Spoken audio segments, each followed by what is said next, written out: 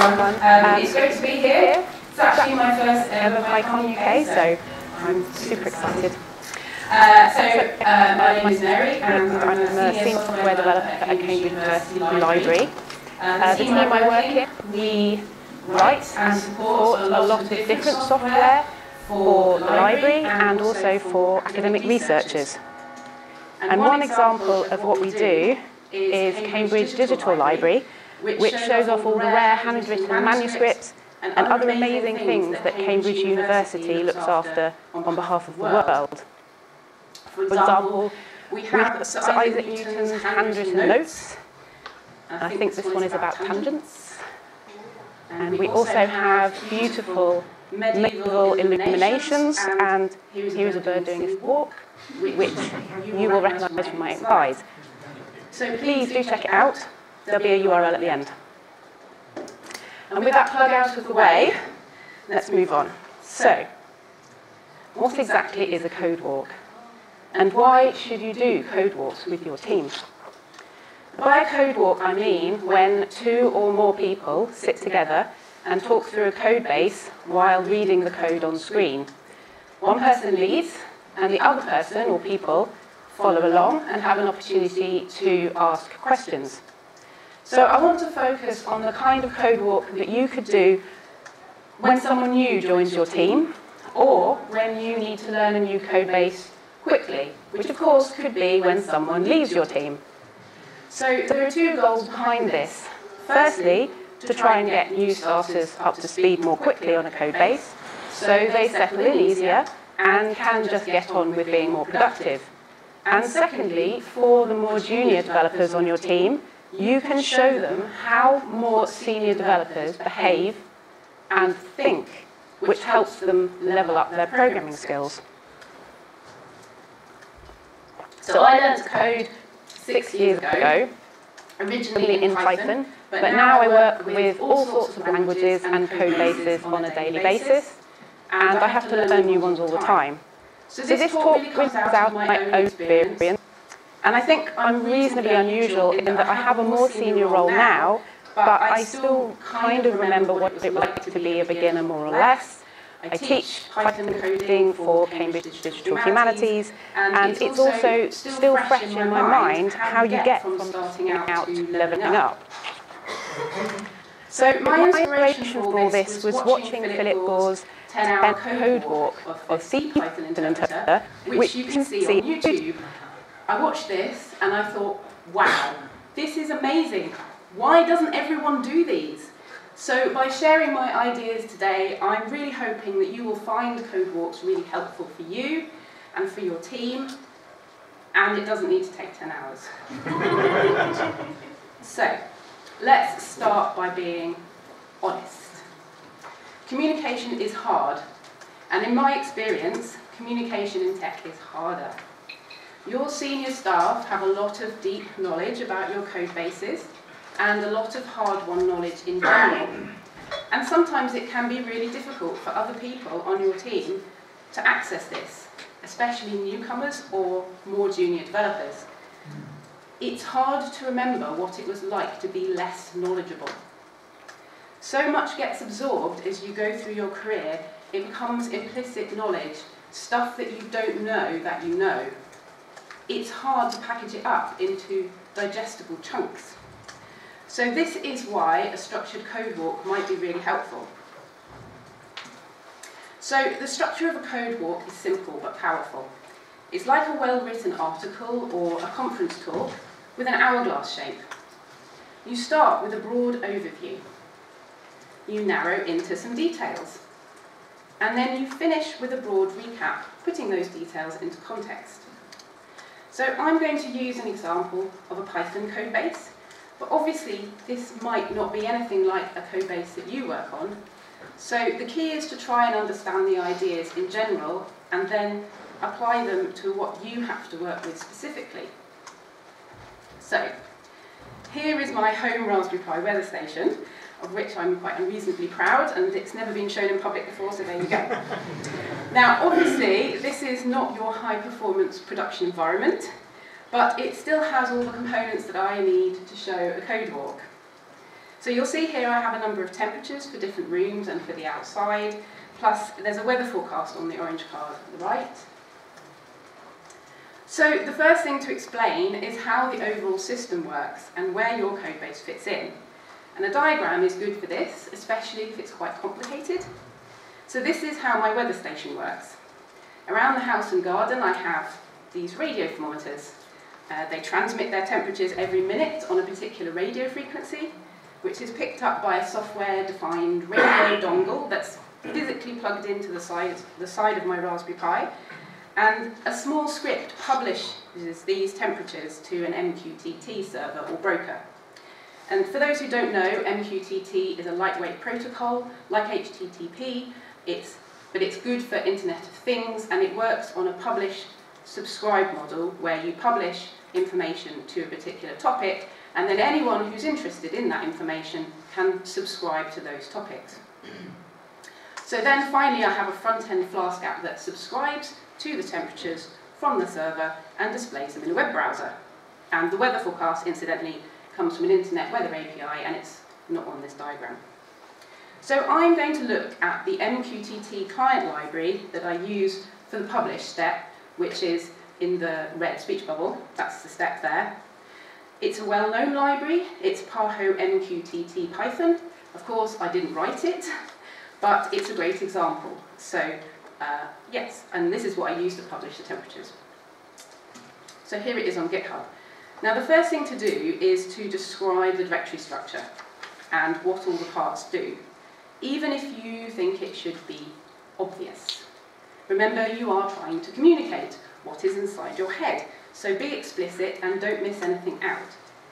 It also serves as a good warm-up for you to get your brain into explain out loud mode. So I'm just going to play this little video.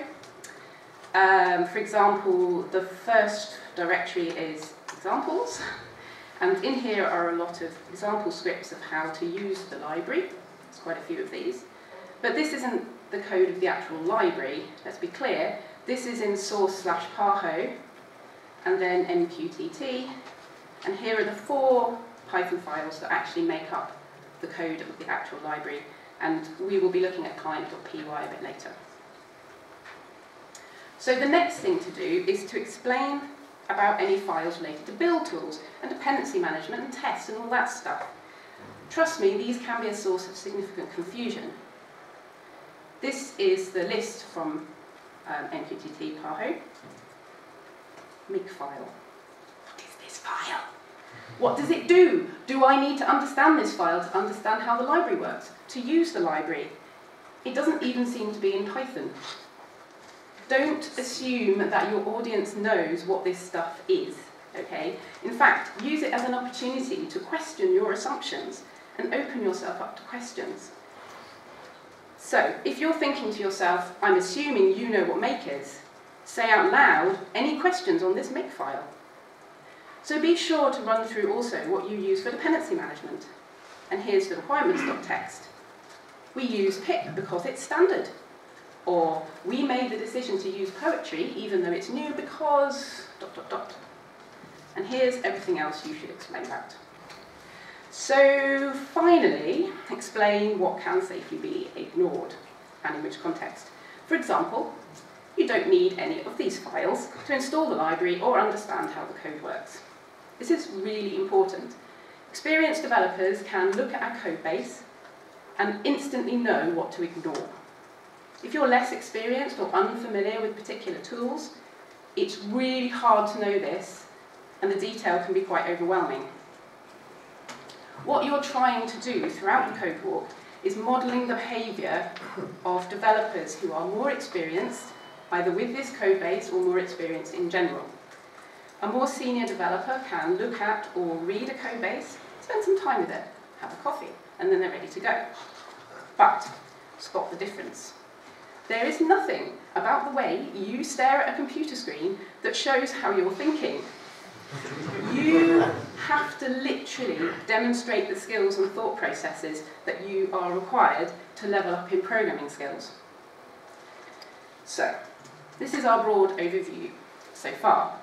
Diagram the system context, talk through the directory structure, explain files related to build tools and so on, and explain what can be ignored.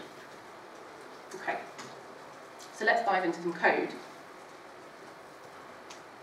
First, find a place to start, an entry point. Now what you choose here obviously depends on whether your code is a library, a command line tool, or a web app, or whatever. But one good way to start is with the code that calls your code, or if it's a web app, an HTTP request. Try to start with what would be typical usage first, and cover more unusual cases later on. So in this case, it's my Python script that publishes the temperatures. I've simplified it here for our purposes. So first I'm importing the MQTT library on the first line. And then I'm creating a client instance, and then connecting that client to the MQTT server. And by the way, the names that are in all caps are constants that are defined elsewhere in the script. And then finally the script takes a continuous stream of temperature messages from standard in and publishes each one to a topic on the MQTT server. So there are three interesting entry points: where we create the client, where we connect, and where we publish. So now we're going to follow the flow of execution, as if we were the computer executing the code. Now obviously we're very short on time today, so I'll only be able to show you the gist of things. What I've got is some videos of me scrolling through code, and I will talk over them as they run. This is obviously different from if you were running a real code walk, when you would have an opportunity to pause, to explain, to take questions, but hopefully you'll get the idea. So, I'm sorry it's so small. I apologise to those who are at the back. So here is the client object, or rather the class, and an instance of which we create to start with. In the dunder_init method that initialises it, all the parameters have defaults, so we wouldn't need to specify anything, but in fact we have passed in our own client ID. What would happen if we didn't pass in a client ID? Well, it creates a random one for us, and here is the code for that. So the rest of the dunder_init method creates lots of instant members to do with connecting and packets and reconnecting and so on, and it includes the default MQTT port, which you might recognise is 1883. Now in a real code walk you may want to talk about these in more detail. So moving on to the connect method, which we call with a server IP or hostname. So we're still in the client.py file, and we're still with the client class, and we're going to scroll down, scroll down to the connect method. Here it is.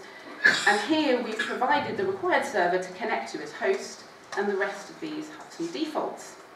And we find that the connect method actually calls another method, connect async, which is just below. And what this does is check that the arguments supplied are valid, and if not, raises an error. It then sets those validated arguments on the client's instance, and finally sets the state of the client to MQTT CS connect async, which, well, what is this? A quick search reveals it's one of 4 possible connection states stored at the top of the file, along with a load of other constants.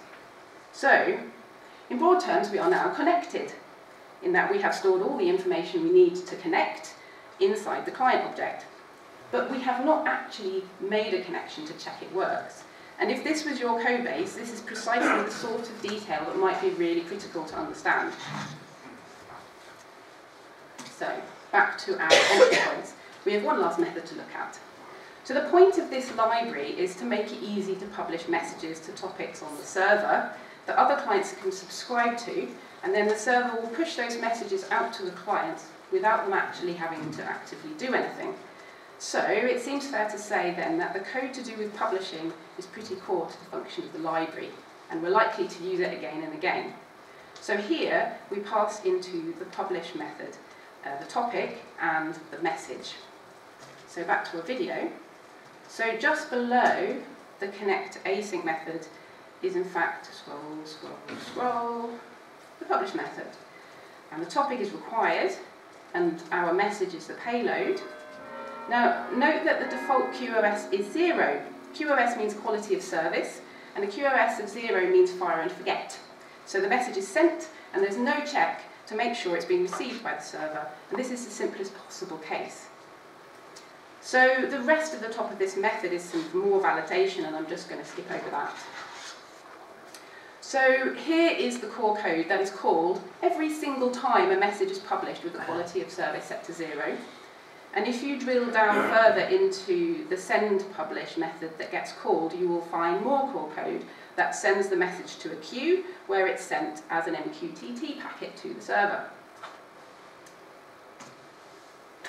Being able to read code like this is a skill that more experienced developers have, and it unlocks a really important achievement. Being able to dive into source code of a function you are using or in a library that you want to use is like a superpower, and it's one that more senior developers do all of the time. Of course, there are many awesome IDE tools that you have that might help you navigate a code base, and I have not used any of these here deliberately. If you're looking for a mental model of the flow of execution, then manually walking through the code as if your brain is the computer, in my opinion, is more effective for communicating. Debuggers and IDE tools are for other, perhaps more solitary times. Remember, the skills you develop as you level up as a programmer become implicit and automatic, and it's hard to remember something that you've forgotten that you know. And another area where this really holds true is being able to look at code and know whether it's standard, special, or weird. It's not magic, it's just experience.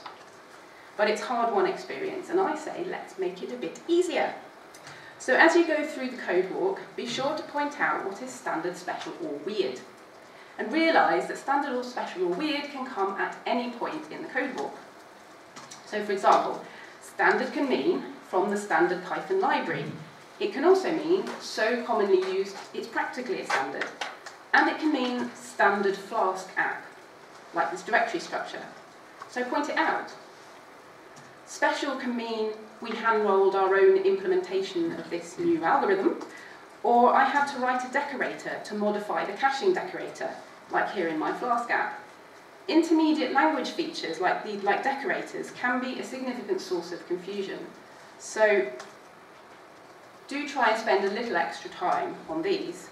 So here the decorator in blue is written specially for the application, but the caching decorator it wraps is the standard one supplied with the Flask caching library. Weird can mean we have to interface with some legacy code written in Rex, or the developer did something odd and left a cryptic note.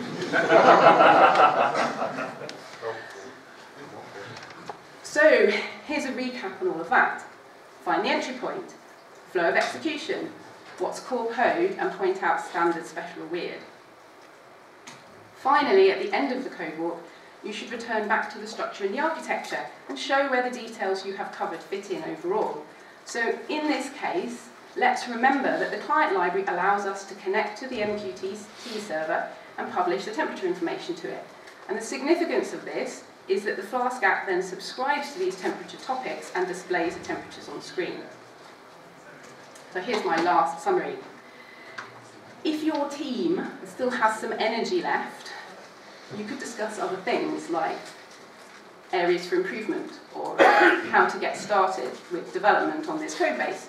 But I would say these are probably optional and might be better another time. So, wrapping up. A structured code walk is a bit like having some pegs to hang your knowledge off in digestible chunks.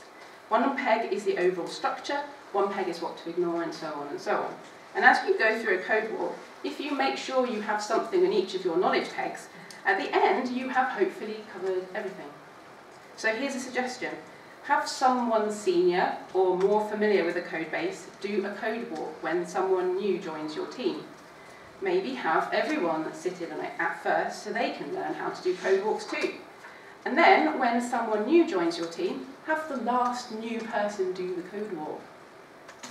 I call this see one, do one. And I think this sort of thing could be a great way to develop your team as well as your software. So if you give it a try, please let me know. I would be really pleased to hear from you. And thank you for listening.